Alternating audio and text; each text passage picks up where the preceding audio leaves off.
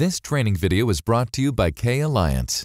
K Alliance is the 21st century's educational corporation, specializing in the most comprehensive enterprise training solutions, ranging from e-learning to instructor-led training.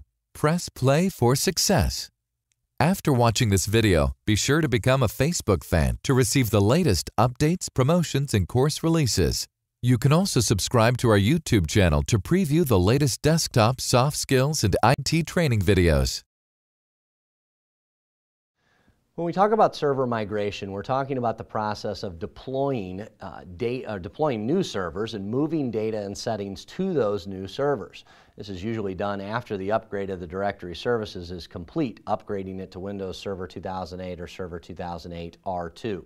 The Active Directory migration really only entails the actual domain controllers themselves. Usually has little to do with the file and print services, although in some cases certain updates may be required. All previous operating systems back to Windows 2000 can be migrated to Server 2008 or Server 2008 R2, and it will use different sets of tools depending on the roles that we're migrating as well as the source operating system. We also could be just doing complete migrations or simply partial migrations of data and settings, depending on our actual business requirements. It's important to determine the method that's going to be used to upgrade the operating system. And so that really is the first determination in going through the process of server migration. Whether or not we're going to use an in-place upgrade or a migration. That's going to depend on several different factors. The first factor would be new hardware availability. I do have to have new hardware for a side-by-side type of migration. If I'm trying to utilize existing hardware because either I want to or I have to, then upgrade is going to be the only scenario to be chosen. Usually, though, we can take advantage. I mean, one of the nice things about deploying a new operating system from an IT administrator's perspective is we get new hardware. We get new, more functional servers, and hardware comes a long way in just a little bit of time. And so if the budget is there and the new hardware is available, then we would be able to and would probably like to perform a server migration. Old hardware compatibility with the new operating system, on that side it would be required for in-place upgrades. So if I don't have new hardware available, or more than likely I want to take advantage of existing hardware, I have a server that's only 3 years old running 2003 SP2 or 2003 R2 I should say, and I want to take advantage. It's working just fine for our scenario. Well, we need to make sure in that case it's compatible with the new OS. We look for operating system compatibility when we're doing in-place upgrades. We know there are certain restrictions, and so if we have 32-bit architecture, we're going to be limited as to if we can do the in-place upgrade. Also look at upgrade and migration speed in comparison with the business requirements. Generally speaking, the upgrade process is faster because it's simpler.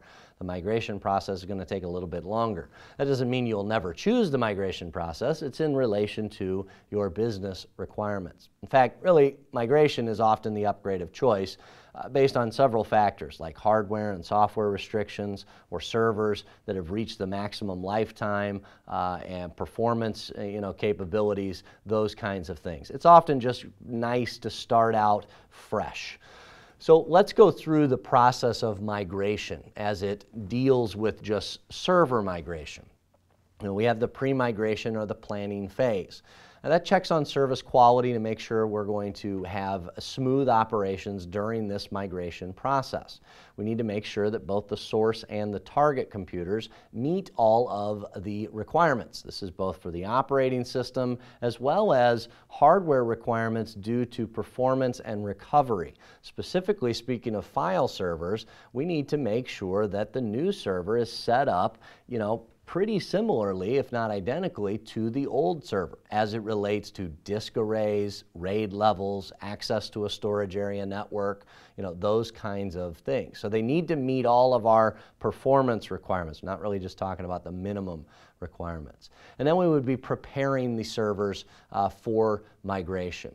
The migration or execution phases is actually migrating data and settings from the source server for that selected role. And we'll be using tools like the Windows Server migration tools.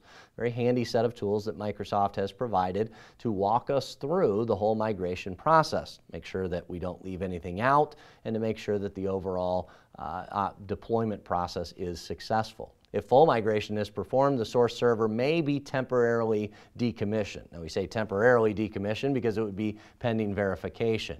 We don't just want to uninstall, and completely take the system off. We want to make it so that we have a rollback plan. So we'll make sure and verify that all the files have been replicated and all the printers are accessible and things like that before taking that server offline. Then we have post-migration, or the verification phase. In this phase, we would be checking to make sure that the migration was actually carried out effectively. We'd be looking at logs to make sure that we have had an error-free migration. Any errors that have occurred, we then need to troubleshoot the process, see exactly what might have happened. We might need to redo that portion of the migration process. We may need to roll back. And then the old server is going to be permanently decommissioned once we have verified that everything is complete and the migration is determined to be error-free. I've fixed any problems that came up. And then, of course, there are troubleshooting phases.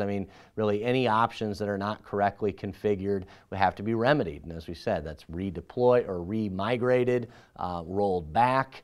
That's an option that can occur if I am unable to remedy the situation, at which point we would probably go back to the planning phases and decide exactly what we are going to do. Now, there's a variety of different roles and features that are available for migration to Windows Server 2008 R2, some of which are new roles and features that were first available in the latest operating system.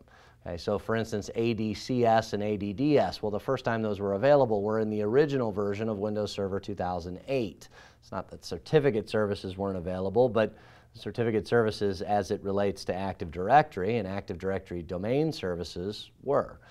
Branch cache. Branch cache is new to Windows Server 2008 R2. So the only time you're going to be migrating that is if you're probably transitioning to new server hardware and installing a different machine.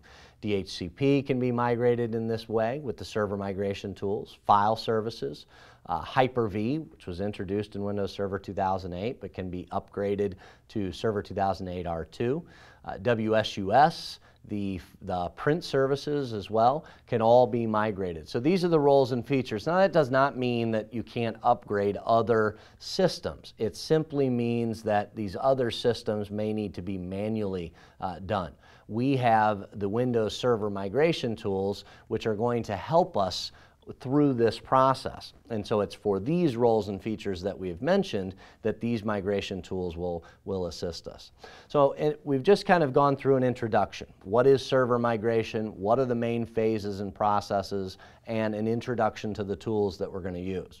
In the next section, we're going to get in a little bit deeper with the actual server migration tools that will assist us in this process.